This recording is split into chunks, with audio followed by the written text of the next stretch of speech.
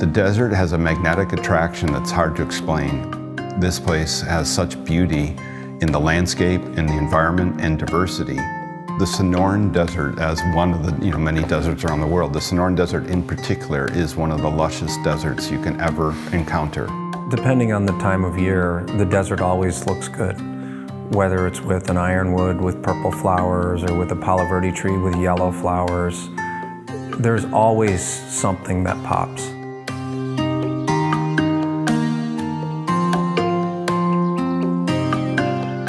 We're sitting at DC Ranch, which is a community within Scottsdale.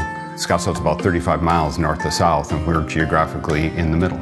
And for the most part, what's north of us, it's just houses. So we feel like we're slightly to the north, looking down over everything, because the really vibrant hub of activity is really south of where we are. The evolution in design is an interesting spectrum right now between traditional and contemporary thoughts.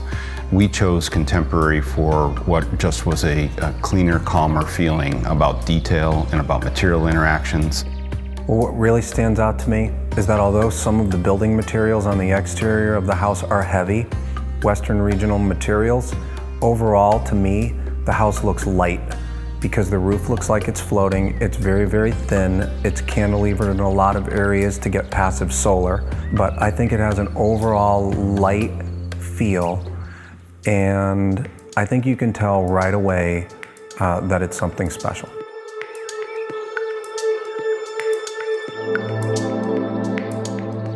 The original idea for the home was somewhat conventional, where you have your primary living spaces on the main level, secondary spaces on the upper level. But after getting up on a ladder and realizing that 12 foot makes a huge difference in the desert environment of what you can see and the vistas that you're afforded, gave me an epiphany to flip the house upside down and essentially say, why don't we try putting our primary living at the main level, secondary spaces at the lower level? So when you walk through the front door is actually, a 10-foot tall door, so it looks formidable, but you get a grip on it and it feels substantial in quality.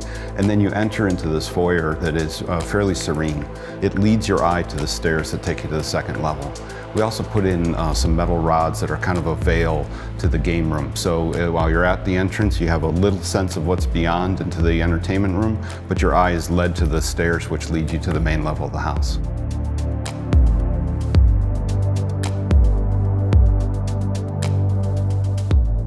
The first floor, because of this idea of elevating the primary living space to the second, was then the residual spaces of saying, we have guest accommodations down there. We have actually 2 bedrooms plus a guest room and a recreation room that all lead out to the pool in the outdoor environment. So there's a great indoor-outdoor interaction for those spaces.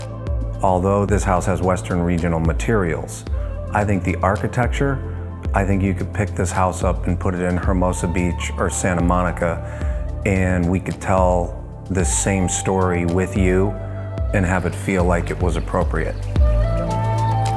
We absolutely considered all the indoor-outdoor connectivity that we could. We used, 20-foot wide sliding doors to just kind of open up the house and let the desert breeze come through. Later in the day, it starts cooling down on that whole side of the house. And by evening, it is just an absolute treat to be outdoors in the desert environment. So it's just quiet. You've got the full moon sometimes, and you're just swimming in a pool. So all that makes a great connection.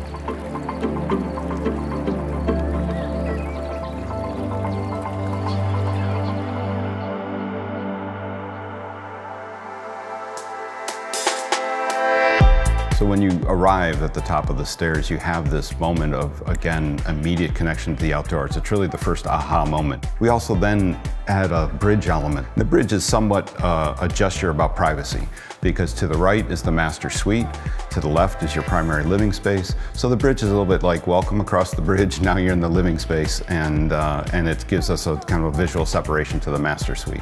When you arrive across the upper bridge, you enter the main living space, and that's when you really get a sense of the panorama of the entire second level.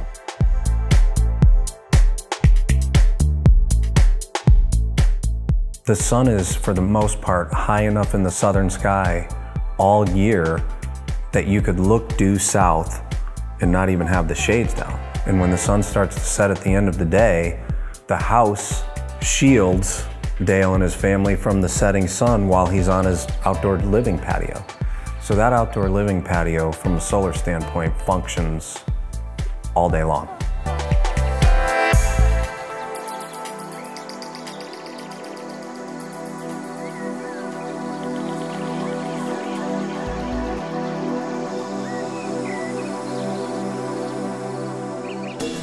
It's kind of a common theme where people spend most of their time with their families.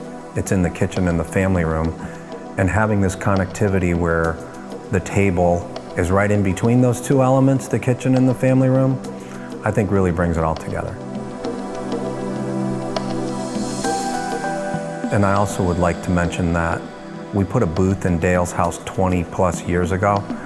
So Dale is a diner guy. Yeah. Dale is a booth guy. I'm a little booth crazed because it's the comfortable place when people come over. People just start gravitating. It's like, have a seat. And next thing you know, you're having a drink there and just enjoying great conversation. The advantages of the social engagement within all spaces is absolutely afforded by an open floor plan.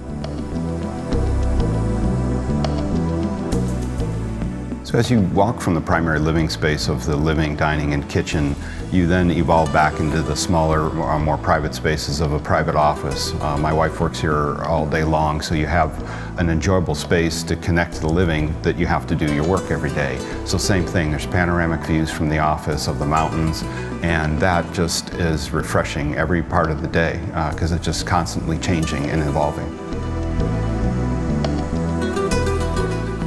When you get to the top of the stairs, you have this divide between the major living space and what is the private sanctuary of a master suite.